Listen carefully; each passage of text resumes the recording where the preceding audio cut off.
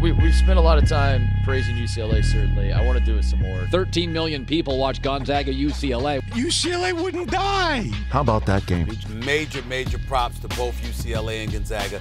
That is one of the greatest college games I've ever seen. Dude, the Pavilion Club's going to be buzzing. UCLA, you want to talk about a sum of their parts? What a run to go from the first four to the Final Four. They gave us the best stories.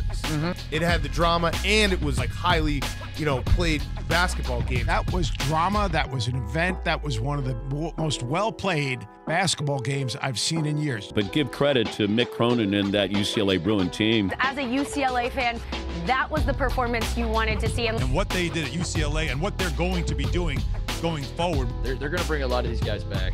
They're going to be awesome. There's real momentum, real excitement around the program. All I can do is promote. Yes, indeed.